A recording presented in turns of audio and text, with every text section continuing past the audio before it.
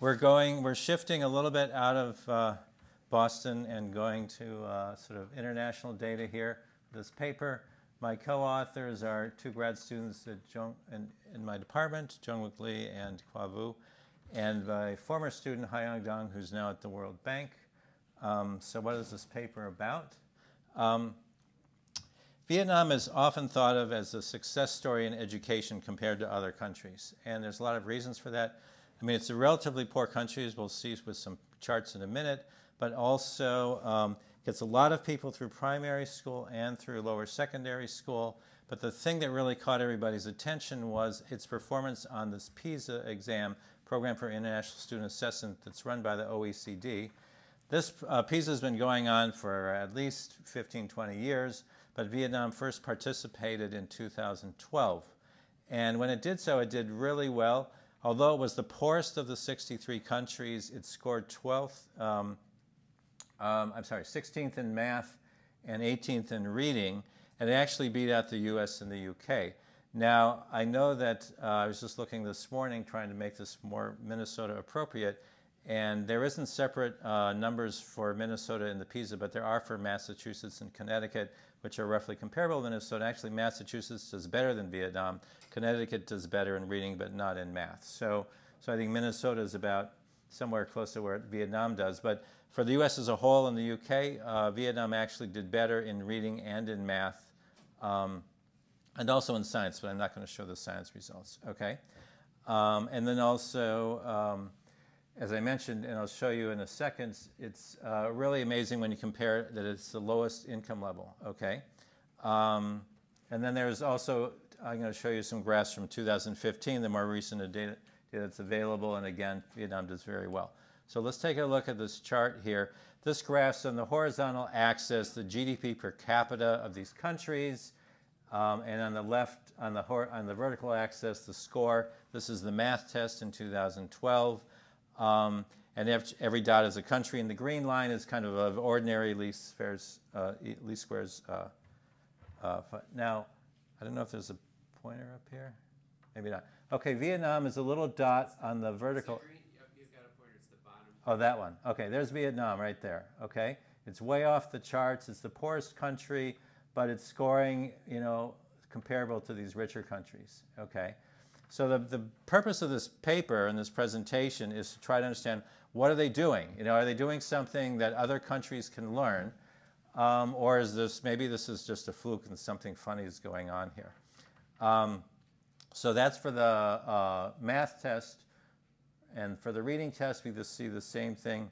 Vietnam is out here, you know, doing better than the other countries. For those of you who want a country that's not doing so well, this is Qatar. But that's a different paper, so I'm not going to talk about Qatar very much. Okay, so that's for the math scores. Now, there's also, that was GDP per capita on the horizontal axis, but I also have a wealth index here instead, and this is based on the students filled out questionnaires to indicate, you know, does their family have a TV, do they have a car, do they have air conditioning, stuff like this. So we can also use the wealth index because it varies within the countries. The GDP per capita doesn't vary within the countries, but the wealth index does. Again, Vietnam is a big outlier, although now there are some other East Asian countries that are similarly big outliers at higher levels. So that's for the math test, and then the reading test is kind of the same thing. Okay? So we're trying to understand what is Vietnam doing that seems to be make it such a high performer for such a poor country. Okay? And this is for 2015. Again, Vietnam is a big outlier here. Although there's one country, Moldova, that is even poorer than Vietnam, but for this was for math. Moldova wasn't that good, but then, and for reading, this is the same thing. So Vietnam is still an outlier in 2015. And Qatar is still also an outlier in a negative sense. Okay, so those charts hopefully got your interest into, like, you know, what's going on here? Is Vietnam doing something right? You know, are they really getting right? Maybe we need to check these scores. So I'm going to do three things in this presentation. First, I'm going to look at the PISA data and ask the question of, is this really a fair, is this really a representative sample of 15-year-old kids in Vietnam? And if not, can we adjust it? And then the second thing is, well, okay, after we make these adjustments, Vietnam is still a pretty impressive performer. And so what explains these gaps? And finally, for those of you who are familiar with labor economics, you know, we're going to do what's called the Oaxaca blinder decomposition. Okay, so let's get to the first point. Actually, I was kind of surprised when I saw these results because I've been working on Vietnam for over 20 years and many different things. And Vietnam, most of the kids who took those tests in 2012, they went to school for half days, like 3.5 hours a day was a typical school day. So I don't understand how it was they performed so well. And the other thing that surprised me is that they had a very low enrollment rate on the PISA data, 56%. Okay, so basically what the PISA data do is they look at kids who are 15 years old and who are in school. If you're not in school, you don't take the PISA exam, okay? So if you think about it, 56%, if 44% don't take the test, they're probably the kids who would do the worst because they're not in school. But other countries, a higher percentage is taking this test. So is this really a fair comparison? So the first thing I do is say, okay, well, in all the countries in the 2012 PISA, you know, more than 50% participated. So why don't we sort of assume that in every country, the top 50% do take the test.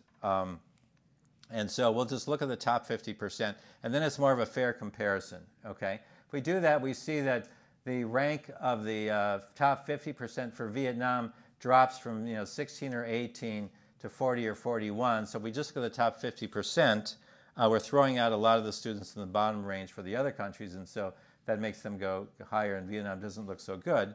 However, when you look at the graphs, again, for the top 50%, they still perform very well, okay? And what's going on here, part of the reason why Vietnam is higher above the line is the line got steeper.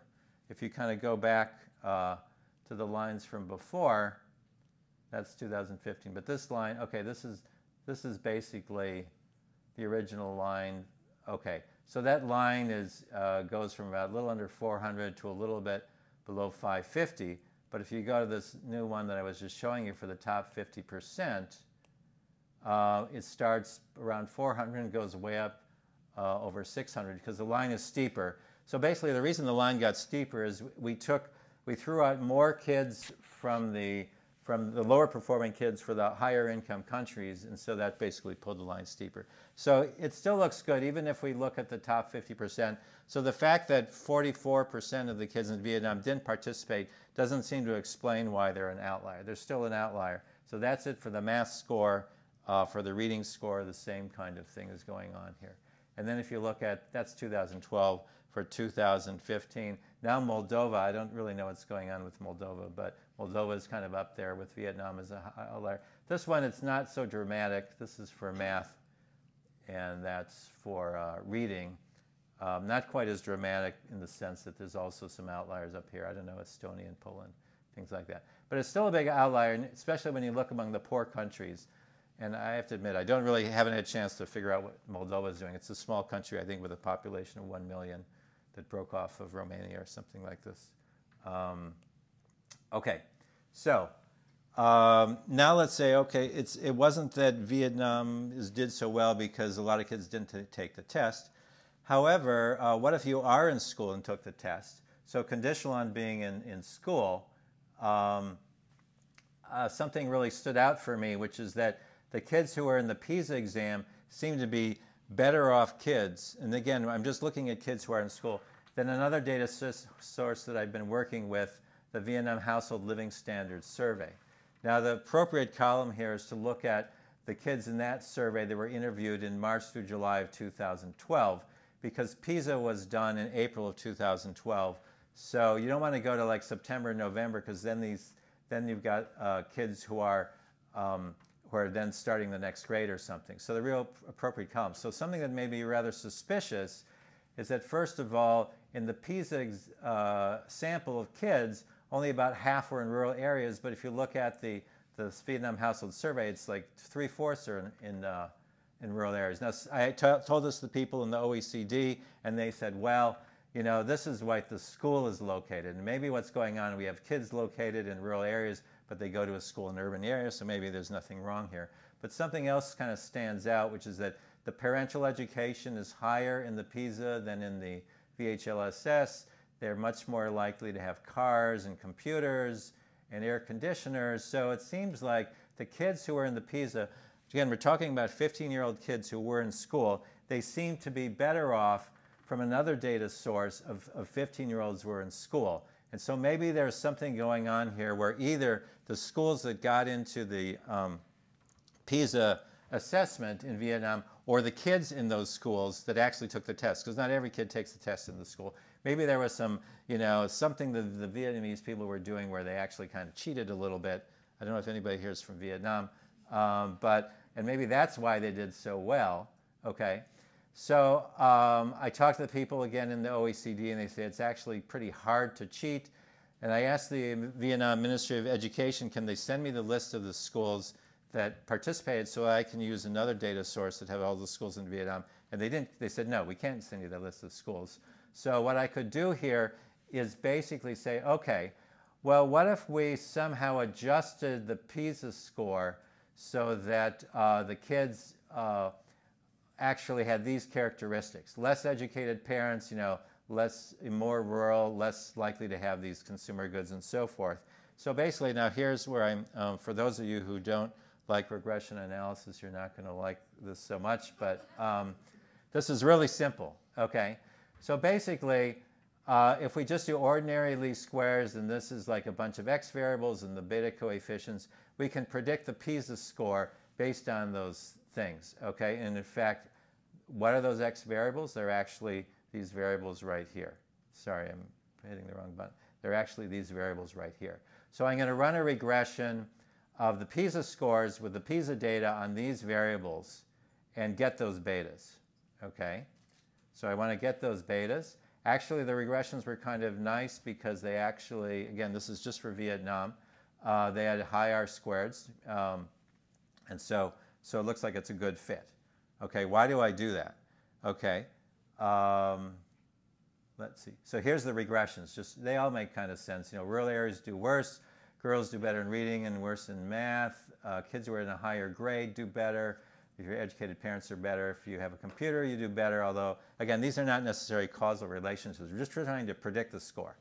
Even TVs help, which makes me very doubtful of this predictive relationship. But anyways, we're just trying to predict the score. Why are we trying to predict the score? It's because if we take the PISA x variables, and remember that table from a few steps back, if we take the PISA x variables, and this is their average there, and we plug them into those betas, we're going to get the PISA score. That's just the way that ordinary least squares work. So if I take the averages for the PISAs and plug them into those coefficients, I get the average PISA score. Well, that's what we started with. But what I want to do is say, okay, I think maybe they were cheating a little bit or something funny was going on. Let me plug in the X's from this other household survey, which has nothing to do with the exam. How does that affect the PISA score? So I call that the adjusted PISA score. Okay, so maybe if I did that, the score will go down because, for example, if you look at these things, parental education has a strong effect on the reading and math scores, but if the average I plug in is lower for that household survey data than for the PISA data, that's going to bring the score down. And less kids in rural areas, that's going to also, or more kids in rural areas is going to bring the score down too. So maybe the score is going to drop a lot, okay? Now, to give you a little context, let's go back. I'm doing this with the 2012 data mostly. So like, what are we talking about in terms of bringing the score down? We're talking about, PISA, right, the Vietnam in this graph, it's basically about 100 points higher than the line predicts, okay? The same is true of math. So if think of that, how much will the score come down out of 100 points? And the bottom line is, sorry to jump around so much on these things, the bottom line is that it actually didn't drop very, very much. It only, accounting for the fact that maybe the kids were selected in some way, only drops the PISA score by 20 to 24 points. So it's really not, and then for the 2005, the reduction's even smaller. So even though something a little funny is going on there with who's taking the test, it doesn't really explain, away the big gap that Vietnam is way off the charts. It brings it down a little bit, maybe by 1/5 or 1/4. Okay, so that's kind of, let's see. So here's just kind of showing you the details. This is for math. And so you can show that for each of the variables, what is it that makes the score go down? And actually, it's being in grade 10. If you're in grade 10 in Vietnam, you've passed an exam to go from basically middle school to high school. And so a lot of kids don't pass the exam. But still, the overall effect, the difference between the predicted scores with the data, I think, is maybe more accurate than the PISA. Doesn't really mean that Vietnam is no longer a strong performer. That's it for reading. This is it for math. Okay. So basically, after spending a lot of time checking the data with what I have, and again, I couldn't get the Vietnamese Ministry of Education to give me the list of schools. It doesn't seem like, if there was a little cheating going on in some ways, it doesn't explain why it's a big gap. So something else is going on. So that was the first of the 3 questions. The second of the 3 questions is, well, let's look at the PISA data, which is a really nice data set to try to understand why Vietnam is off the charts, okay? Not only did they give these kids these math and reading and science tests, but they also gave the kids a student questionnaire. That's where I got all the information about, what's your parents' education, and do you have a TV and a computer in your house and stuff like that. There's also a school questionnaire. You get a lot of information about the schools. So basically what I want to do is kind of run a regression where we have the skills here, which is math or reading score, and there's some variables that explain what it is, okay? And so maybe once we kind of explain what it is, if we throw in variables, I mean, those charts I was showing you before, at the risk of repetition or making you dizzy or something, and these charts before, all these ones, they're basically, there's only one variable here explaining this. There's this log GDP, and Vietnam is a big outlier, so something else is going on. So if we add more variables, maybe that'll explain what it is, okay? So that's what I'm going to do, add more variables, and if Vietnam no longer is off the charts or above the line, then those variables are kind of telling us this is why Vietnam does so well. And let me jump ahead let's show you what the variables I want to look at to kind of maybe motivate this. Okay. Well, maybe I went a little too far. Hang on a second.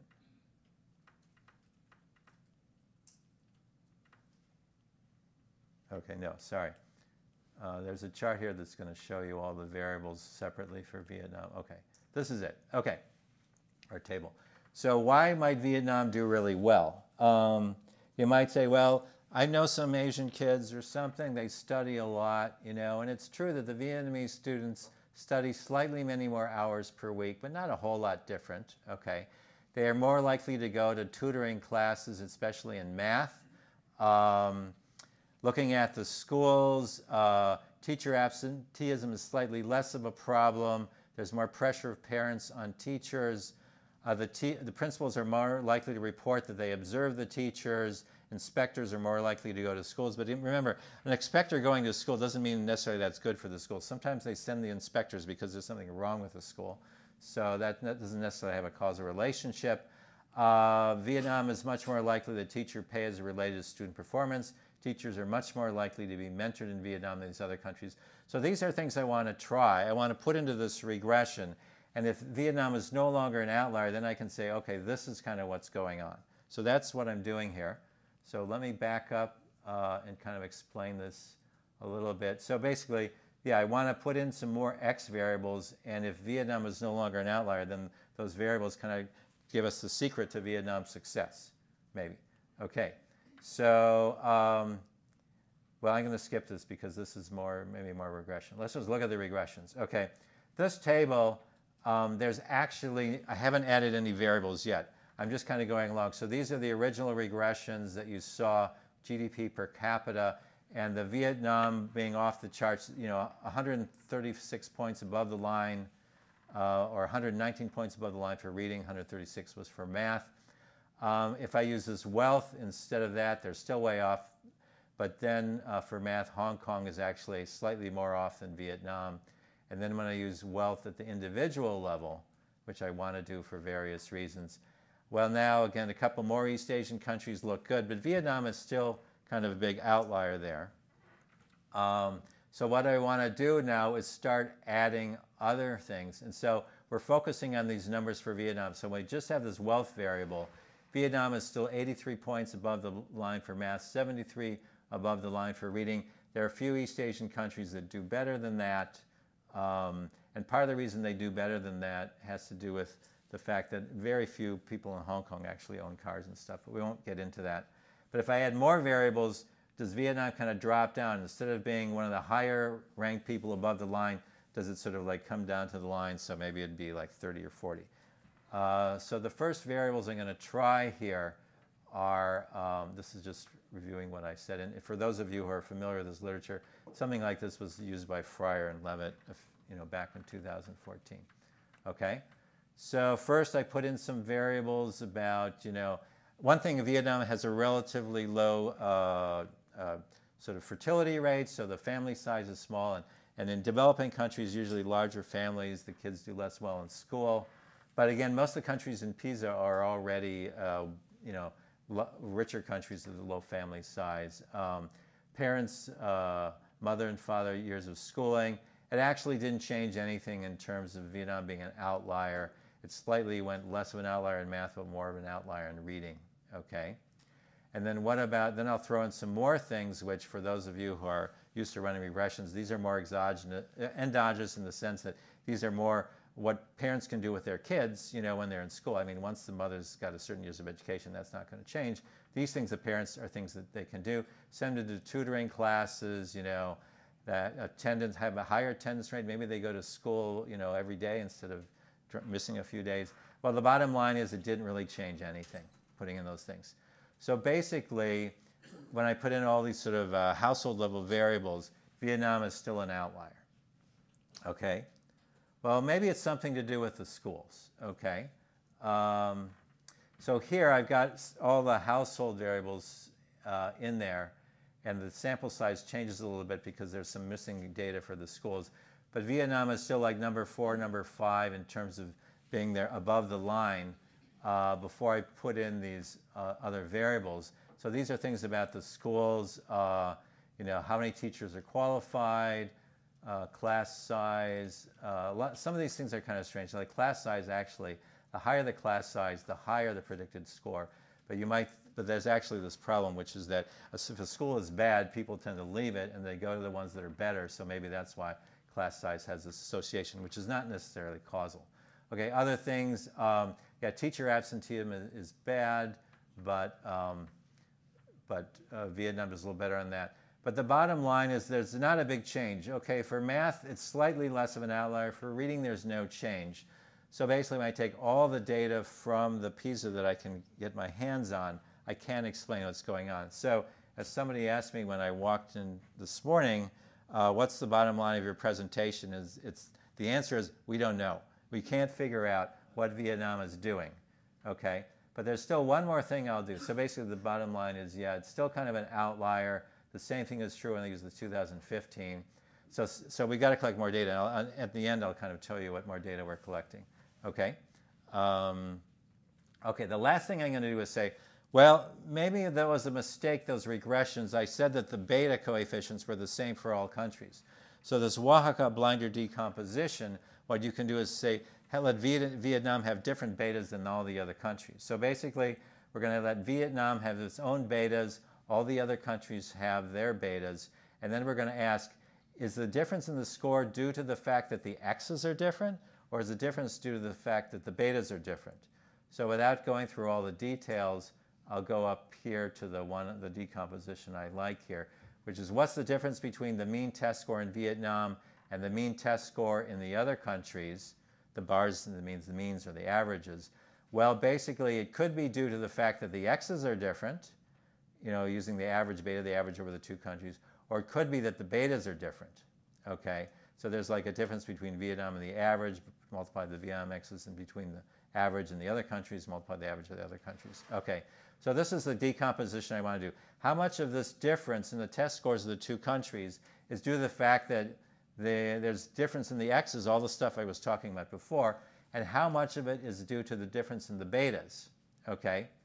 Well, I can, given that I think there's not that much time, the punchline is it's all due to the betas. Okay. So in this thing, when we're looking at the math, so there's this difference in test scores of 53 or 54 points. And here you might say, wait a minute, you had 100 points before. What's going on here? Here I'm not conditioning on income. But before I was saying you're 100 points above the line. But here I'm just saying, let's just compare. Forget about the line had to do with the log GDP or the log wealth. But here, just comparing the countries, Vietnam is 54 points ahead in terms of math. How much of it is due to the X's, adding up over all these things? Actually, it's slightly negative. You know, if anything, the X's for Vietnam are slightly worse than they are slightly better than they are for the other countries. So that doesn't, or slightly worse, so that doesn't explain anything. But what about the betas? Well, basically, it's all happening in the betas, and the ones that kind of stand out is, well, more, the kids in grade 10 seem to do much better. You know, being in grade 10 is a big deal for Vietnam compared to the other countries. Days of attendance seems to matter a fair amount. That basically attending an extra year of a day in Vietnam, you learn about 20 or 25% more than attending an extra day in other countries. Okay, again, we don't know why that's happening. And then there's also a couple of other things down here, you know, student performance. But it's all happening in the betas. It's not the X's. Okay, so that's for math. The same thing is true for reading. It's all happening in the betas. And here the how much you learn per day really is different. Basically, for reading, you know, you get, for every day you attend, you get twice the effect in Vietnam than you do in the other countries. Okay. So the bottom line here is that the difference in the betas explains everything. Okay. Which is another way of saying we don't know what's going on. Okay. We just know it's not the X variables in this data set. Okay. So let me kind of close here to make some time for questions and say, well, given that I have nothing useful to say for this data, what should we do next? Oh, there's a couple other things I want to talk about before the what we do next part. One is that there's a very nice working paper by Canese and other people where they took questions from the PISA and they gave them to the kids in US and in China. And I want to do this for Vietnam too. Okay, so if anybody has a little extra money, I would like to do this for Vietnam. So what they did is that in both countries, they did another random, you know, Sarah was talking about a randomized controlled trial. I do those too, and these guys did. So for half the kids, they said, okay, just take the test, okay? For the other half, they said, right before the test, they said, we're going to give you money, like for every question you get right, we're going to give you $1, okay? So in China, it didn't make any difference. The kids who were like offered money to do better on the test, and they didn't have any time to prepare because they made this offer right before they took the test. It didn't matter. But for the US, it made a big difference. They basically scored 22 to 24 points higher, okay? So in the schools in the US and the PISA, if they had, you know, if you believe this, if they had come out and said, right before those kids in the US took the PISA test, we're going to give you $1 for every question you answer right, we would have actually done a lot better in the PISA. But China would not have made any difference. I have a feeling that it wouldn't make any difference in Vietnam either because people just, in China and Vietnam are very similar. This is what I want to check, but I think that both China and Vietnam people are really test obsessed, really. And so you put a test in front of them, they try really hard. Like some data collection I'm involved in there that has no consequences for anything. People are like taking out their phones and trying to take pictures of our tests, and we have to try to stop them because they're going to send them to somebody else that might be taking the test. So anyways, this might explain, but again, that, you know, this is only about 1/4 of the gap. Okay, so if, you know, so that may explain part of what's going on. Another thing is sort of that the teachers are more motivated, and in fact, there's a lot of evidence, although the Ministry of Education doesn't want to admit it, but when that Vietnam actually prepped the kids to take the PISA. Okay, and I don't really know. You know, this is going to be harder to figure out, but basically, it's perfectly legal when you take the PISA to use old tests and have your kids practice. And in Vietnam, I was at a conference in August, and they made a big deal about, oh, this test was new. They've never seen it before. We have to really prepare our kids to take this new, unfamiliar test, okay? But that's perfectly fine. There's nothing wrong with using old tests, which you can get off the PISA website. Okay. In fact, when they first had a practice, 2011, they didn't do very well in the PISA. And so then they really went in, and there was all kinds of things going on. And they select the schools,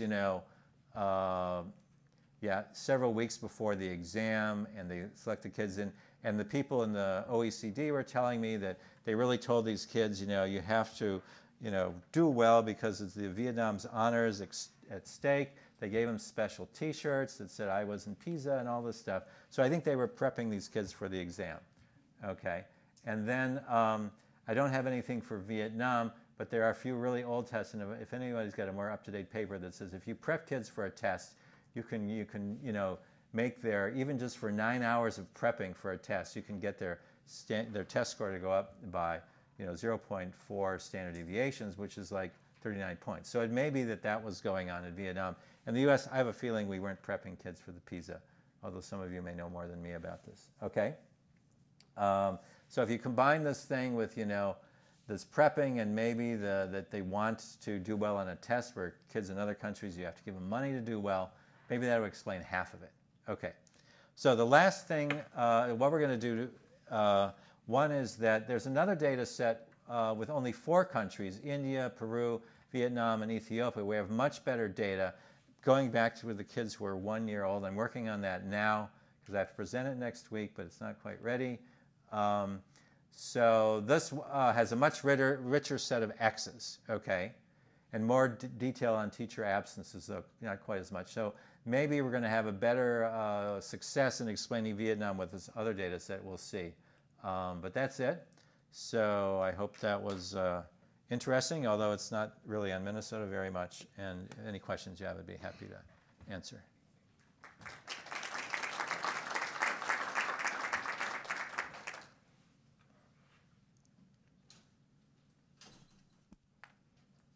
I could have gone on for 10 more minutes.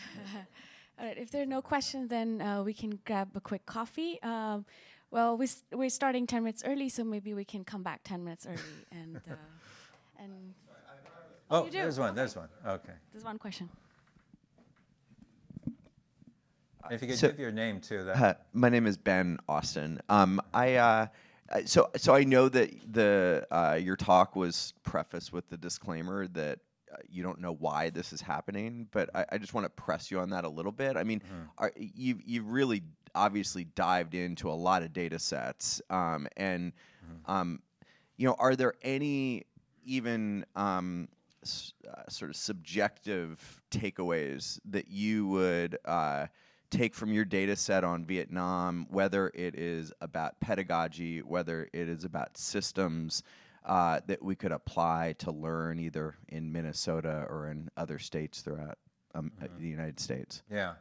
Well, there's sort of two kind of questions there. One is like, although this didn't work so well with the data I had here, do I think there's other reasons why it's going on? And can we, how much do they apply to Minnesota or elsewhere in the U.S. or other countries? I think a lot of it has to do with what's going on in the classroom. One of the things, there's another, in addition to that 4-country data set, the Young Lives, we're collecting, I have money from the UK aid DFID, which to actually take videos.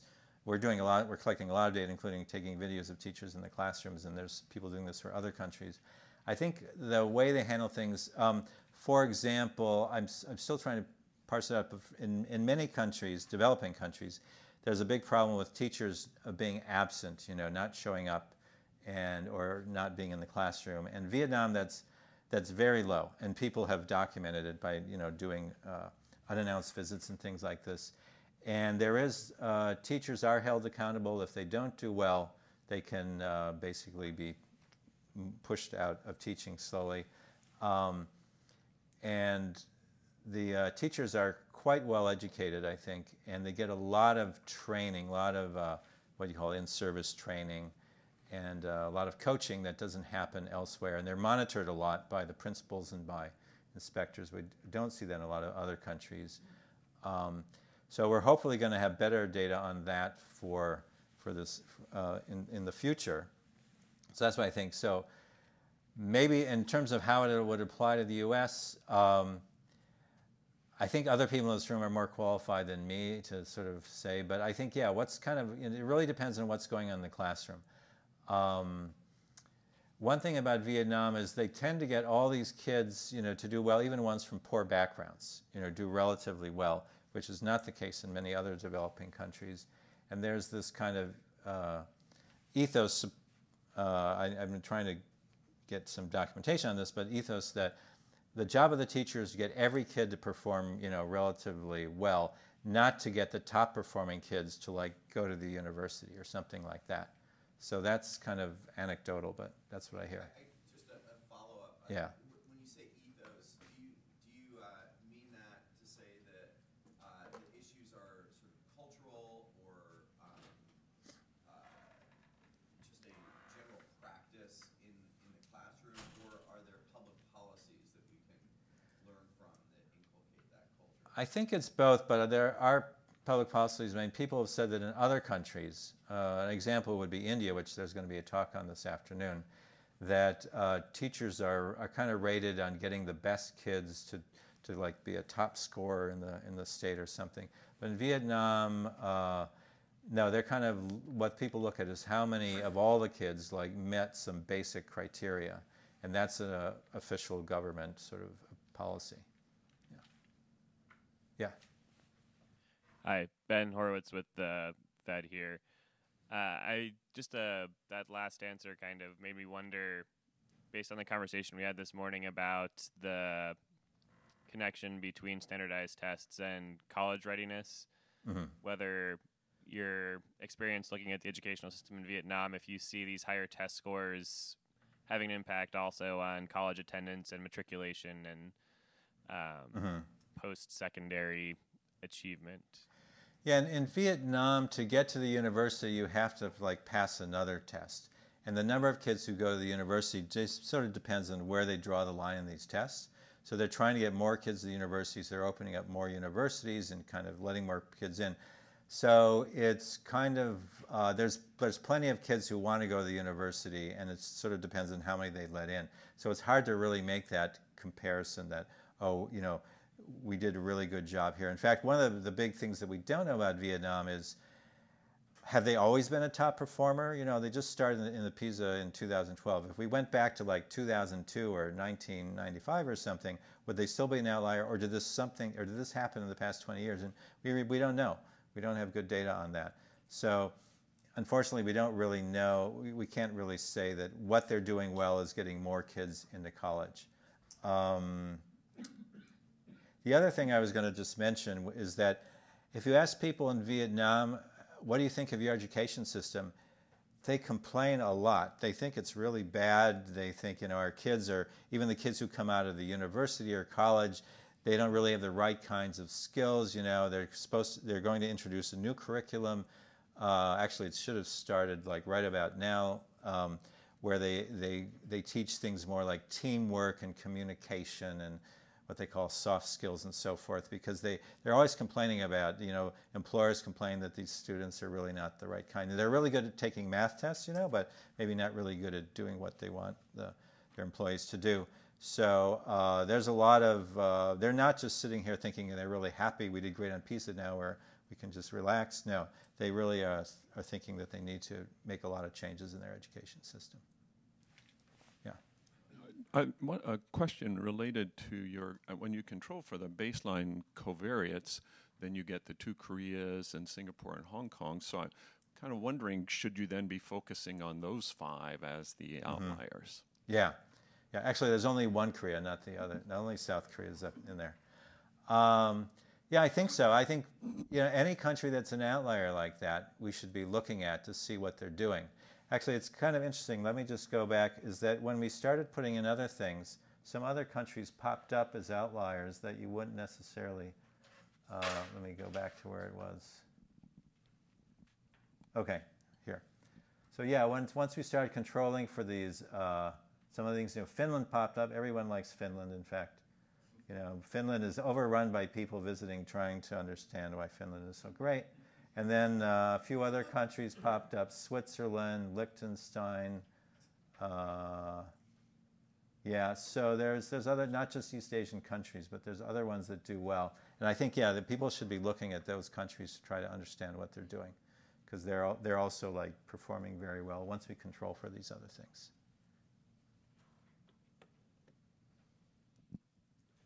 Okay, well, thanks very much.